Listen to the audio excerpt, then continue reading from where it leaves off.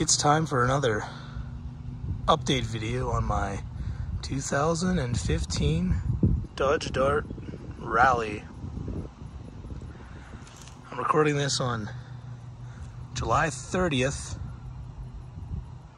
2022. I got this car used back in January of 2018. So over 4 years, I've owned this car. That is my current mileage. Over, it was about 65. It had about 30, I think around 38,000 when I got it. Still have it today, and overall, I'm still pretty happy with it. If you go back and watch my other update videos, you'll see the different mods, if you want to call them that, that I made to it over the years. Mostly cosmetic things, a couple that contribute to performance a little bit. But no, overall, I've enjoyed my ownership of this car. I still think it's a good-looking car when considering compact cars. I still think it holds up well today, and I'm still sad that they stopped making it. Would have really loved to see an SRT4 Dart. They had plans for that, but unfortunately, when they killed off the car, that took care of that. So, but yeah, overall, I've enjoyed my time with it. Knock on wood, I've not had major issues. Like, it's never left me stranded anywhere.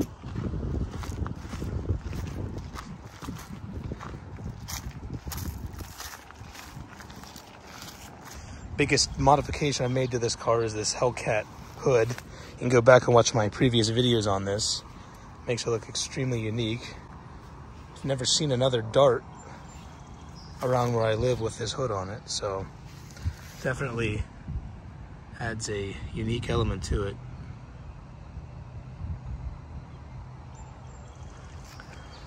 So since I made my last video updating the Dart last year, a few things. What has changed since then? First of all, let's talk about what has gone wrong. Well, a couple of things. Probably the biggest thing was my blower motor / blower motor resistor was not working properly. Half the time, and this happened several months ago back in the winter, which is a problem because when it's winter and you need a defroster, it can be, yeah, it's uncomfortable not having air conditioning in the summer, but it's more than uncomfortable not having heat in the winter. It's dangerous because you can't see out your windshield. So that was a problem. I definitely had to get that fixed back in the winter. I needed both the blower motor and the resistor replaced. So, yeah, that wasn't necessarily cheap, but had to do it. So that was working fine. No more problems with that. Unfortunately, the other thing that happened is when my car got inspected this past December, is when my inspections always do. It passed the inspection, but while they were testing the parking brake to make sure it functioned as a part of the inspection, they must have, I feel like they yanked up on it really, really hard, which I never do, but they basically broke it and caused the parking brake to seize up.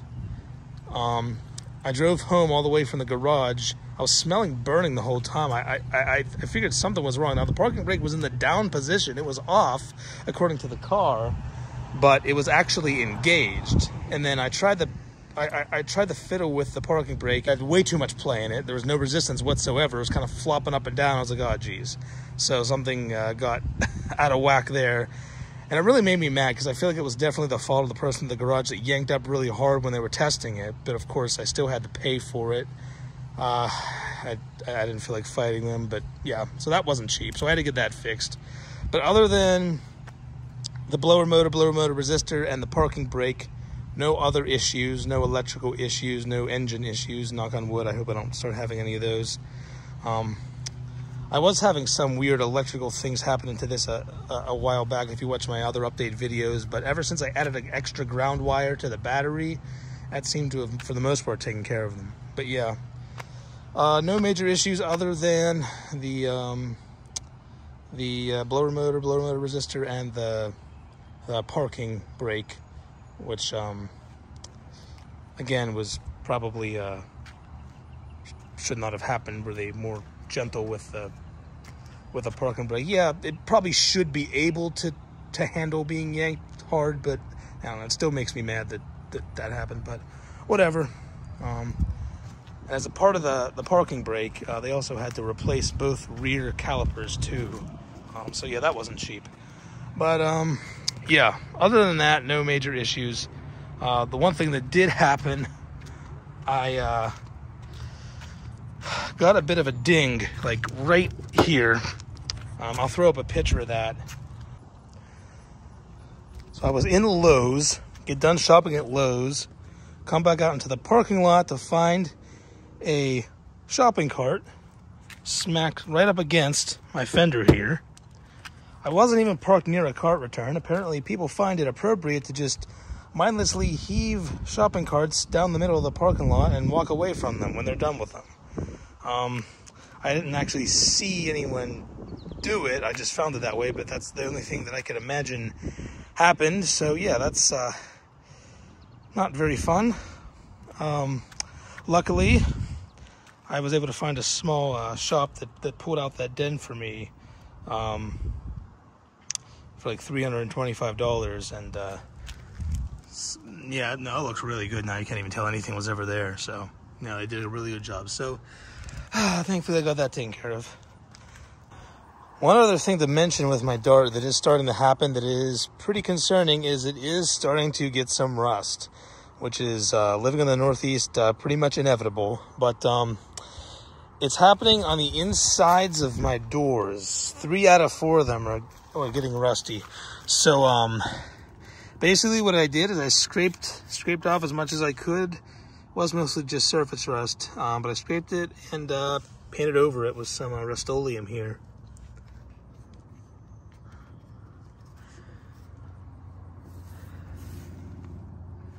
So yeah, that is concerning. Hopefully it will not start to rust other places. I tried to mitigate it by painting it, so hopefully that'll help. But yeah, just if you live somewhere where it gets cold and they salt the roads in the winter, you know that rust is pretty hard to avoid. Chrysler products aren't exactly known for being able to avoid rust that well. A lot of them end up rusting out pretty badly. So yeah, that's just something I'm gonna have to deal with. But that is one of the things I wanted to mention. It's a 2015 model car.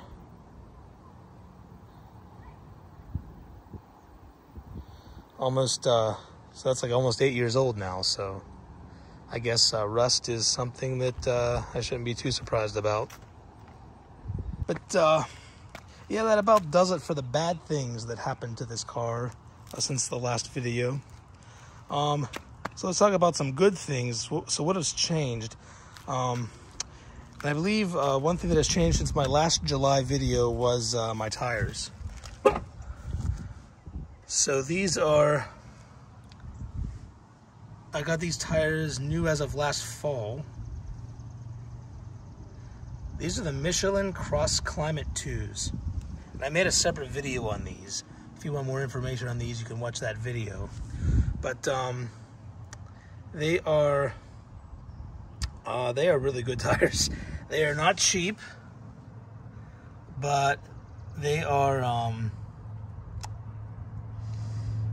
basically all-season tires, but they're a lot better than your average all-season tire. They have tread a lot more similar to winter tires, but at the same time, it functions really well in the summer. So basically, they're the closest compromise between having winter tires on your car all the time, and also being able to have tires that perform well. The compound and the treads adapt to the temperature. They can like expand and contract and all kind of fancy stuff like that. I have a little more details about that in my dedicated video about these Cross Climate 2s. But yeah, no, they are great tires. They're holding up really well. They performed really well. Didn't have too many huge snowstorms this past winter, but there were a few situations like that. And they definitely did really well, better than my old tires. And even in rain, heavy rain situations, I've never hydroplaned in these. And they, on dry roads in the summer, they still handle very well. Not a lot of noise. They're just excellent tires. I'd highly recommend them. Michelin Cross Climate 2s. I think they look really good too. They have a really like mean looking tread pattern on them. Yeah, they are great tires. So that's probably the biggest and most expensive change I've made to this car since my last video. But yeah, they're impressive. Let's do a quick walk around. Of course, I have my caliper covers. Go into more details about those in other videos. My Mopar decal there, fuel door. A lot of areas that I plasti dipped. The badges here.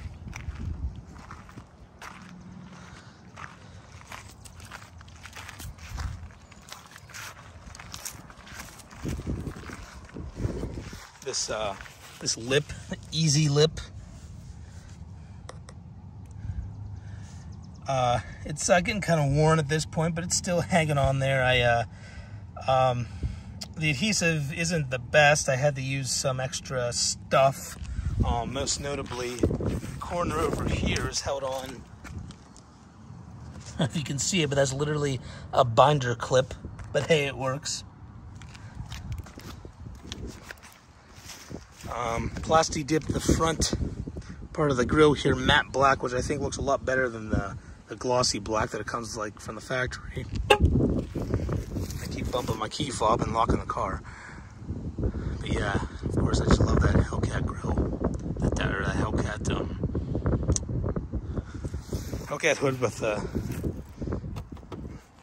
little grills in it. Another thing I changed since my last video, I've had this spoiler for a couple years now, just stuck on with 3M tape, and it's held up well. It's not going anywhere. It's on there really good. But it was just like an unpainted plastic spoiler, and it was starting to get some pretty bad UV damage on it. It had some really like basically white spots on it that looked really bad.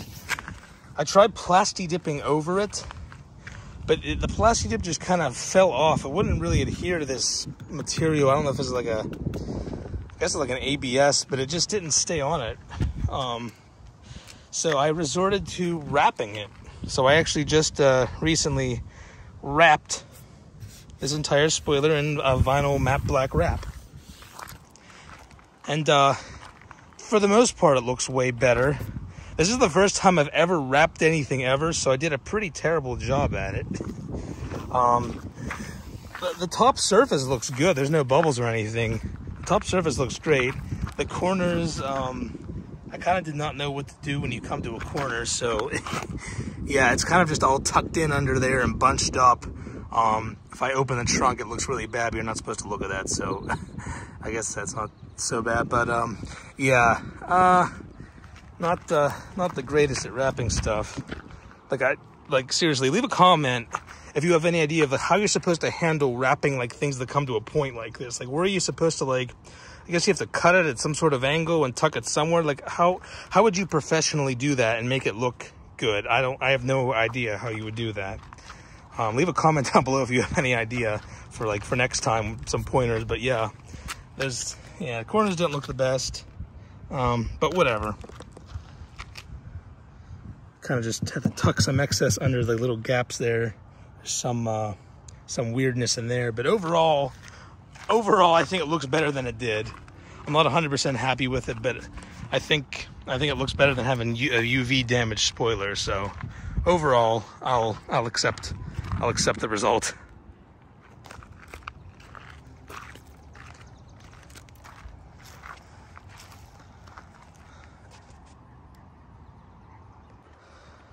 just a quick look in the interior. Some plasti dipped accents there. These diamond floor mats that I left, that I made a dedicated video about.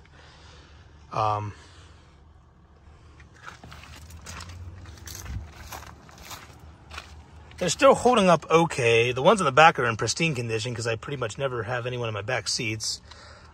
There is a small kind of like fraying in the edge or tear in this one on the passenger or on the driver's side, but it's not bad.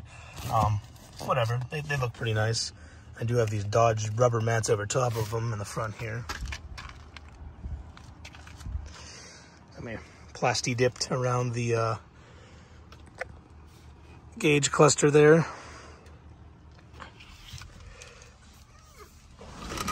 Some of this is like red like trim strips I got from Amazon. I kind of just jammed in there and around there. Looks pretty nice.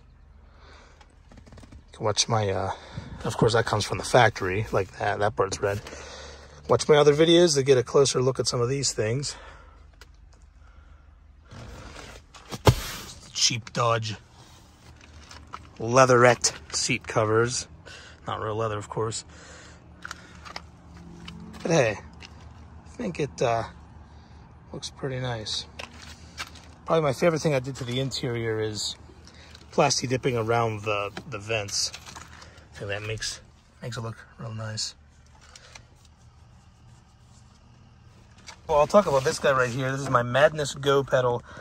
I talked about it in more detail in other videos, but man, I really do love this thing. This is, if you get a Dodge Dart, if you do nothing else to it in terms of mods, get one of these, believe me. It's a Madness Go pedal. They also make one called Pedal Commander, I think is similar. They don't just make them for Dodge Darts. There's a bunch of different makes and models they're compatible with.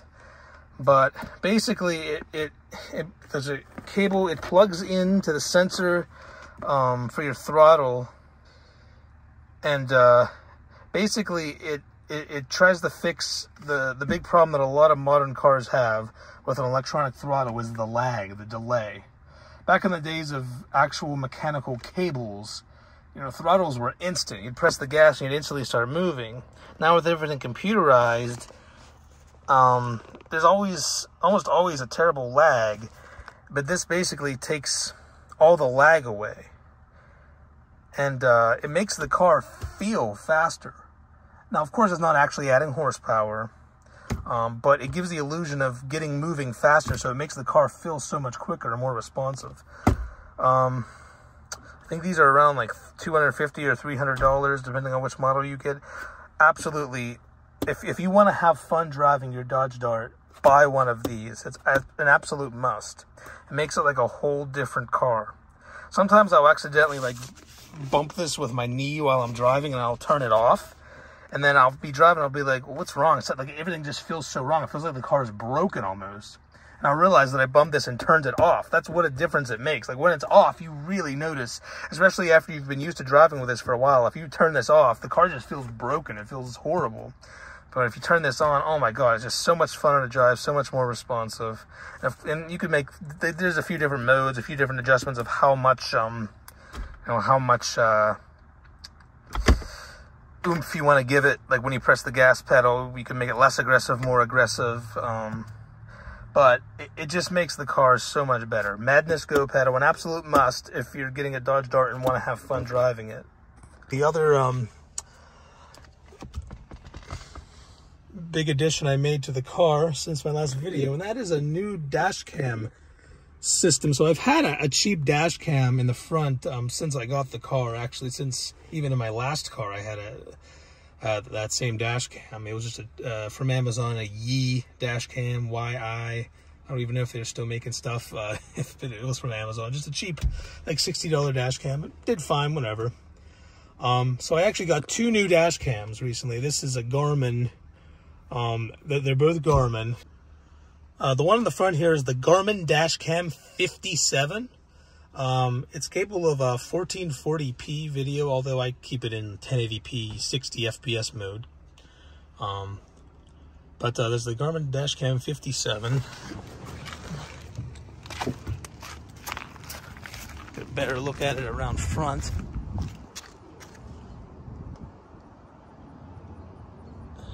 And then in the rear, I got a rear dash cam this time as well. And this is also a Garmin.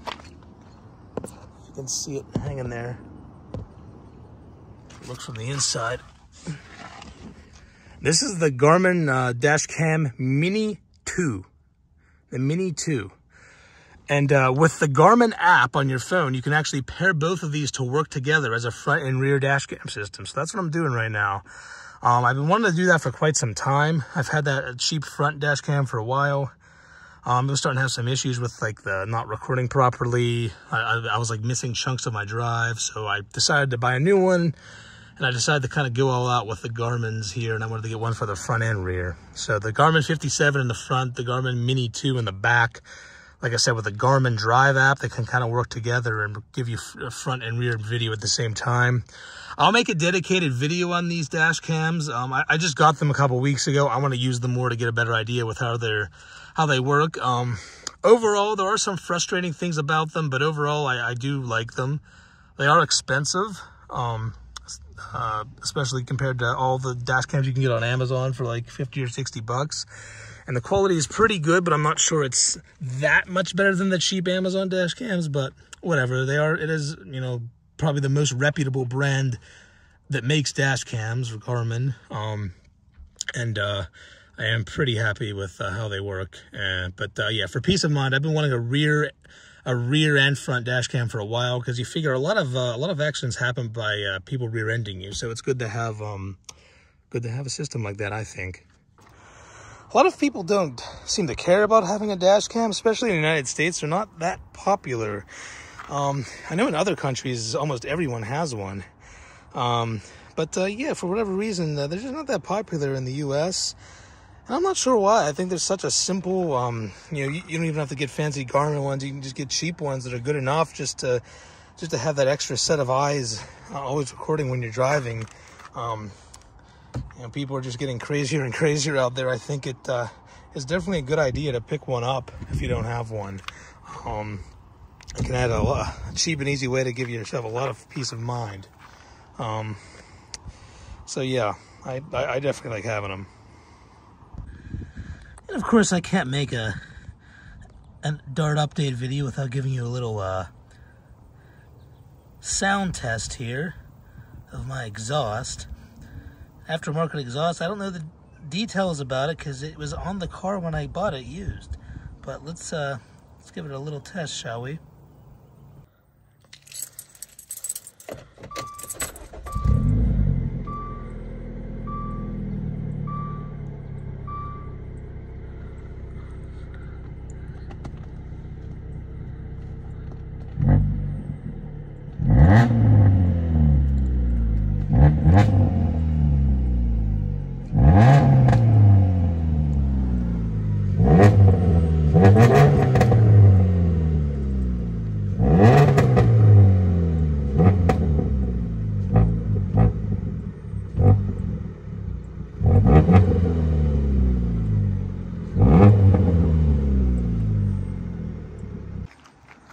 So I think that's basically it for this year's July update video.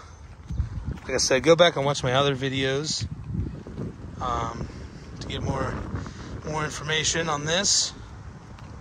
Like I said, I'll probably make a video in the near future going into more details about my new dash cams. But like I said, over 4 going on 5 years of ownership. I really do still like this car. I don't plan on getting rid of it necessarily anytime soon, especially with the out of control prices of new cars and even used cars these days is pretty ridiculous. So if you have a working car that it runs okay and looks pretty cool, I don't see any reason to get rid of it. So I do expect to hopefully still have this at least a few more years. Of course, rust is one thing I'm worried about. Other things could start to go wrong with it, but overall, so far, nothing too major. And I am still happy with the car. 2015 Dodge Dart Rally. So yeah, thanks for watching, and go back and watch some of my other videos, and stay tuned for new videos.